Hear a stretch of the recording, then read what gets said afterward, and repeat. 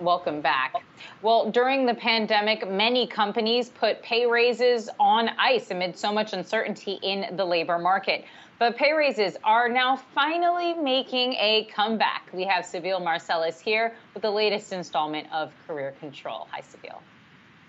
Pay raises are back in a big way. The pandemic shattered our concept of what a workplace is supposed to look like, and many workers have been quitting their jobs looking for something better.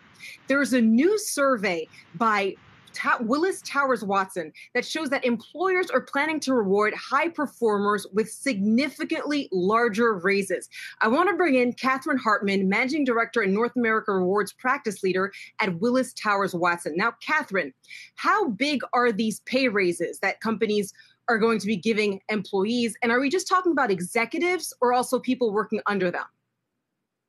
We're actually talking about people across the board.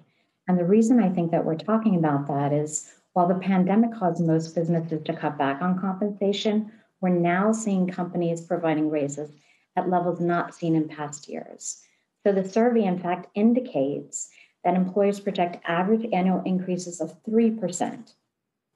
Now that's for executives, management, professional, and support staff in 2022. And that's up from 2.7% in 2021.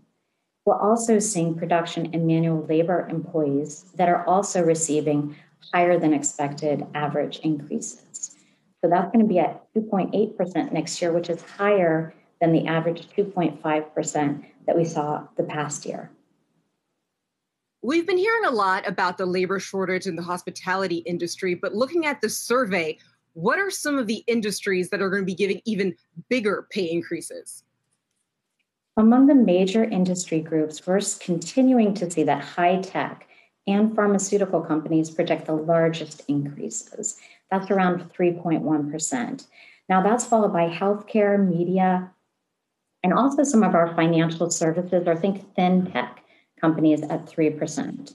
And while other companies, hospitality and industries may be lower, I think there's real pressure on organizations to compete for qualified workers these days.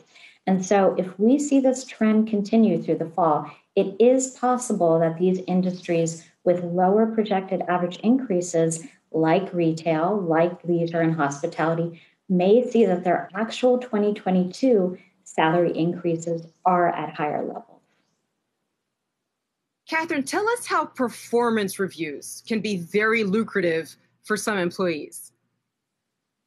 They absolutely can. The survey found that companies are continuing to reward top performers with significantly larger pay increases than average performing employees. What we're seeing is that management and professional employees are receiving the highest possible performance rating, and therefore they're being granted on average about 4.5% this year.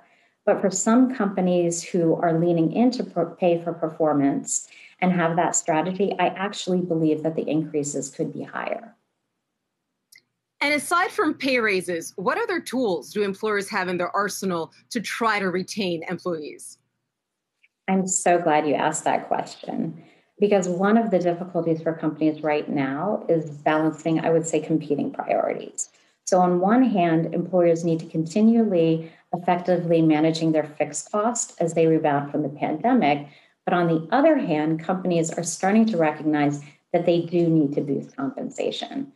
So what they're doing is they're using all of the tools in their toolbox to make these sorts of increases in compensation. That includes heavier use of sign-on bonuses and equity grants. That includes increases in referral bonuses. And in some cases, providing referral bonuses at hourly worker levels that they hadn't in the past. They're also using more retention bonuses provided with payments that are 6 or 12 months out, and then the use of skill premiums, as well as, I would say, mid-year market adjustments or adjustments to their salary structures. Catherine, I've never met an employee who didn't want a raise. Any tips for employees who want to position themselves so that they can possibly get one? Absolutely. I think now is not necessarily the time for employees to be bashful about asking for an increase, but I think it's also a time not necessarily to be boastful. So my advice when going into these discussions is to keep 3 things in mind. Number one, know your worth. What is the market value for the role you hold, and what is the competitive rate? The second is understand your performance accomplishments. What were your primary accomplishments? What was your level of performance? And what was your contribution level as both an individual, team, and to the company as a whole? And the third, be very fact-based. Leave your ego and leave your emotions at the door. Now really is a good time to self-advocate. Catherine Hartmann, I hear you. Not a time to be shy. Great to have you on. Thanks so much. All right. Thanks so much, Sibile Marcellus, for bringing us that latest installment of Career Control.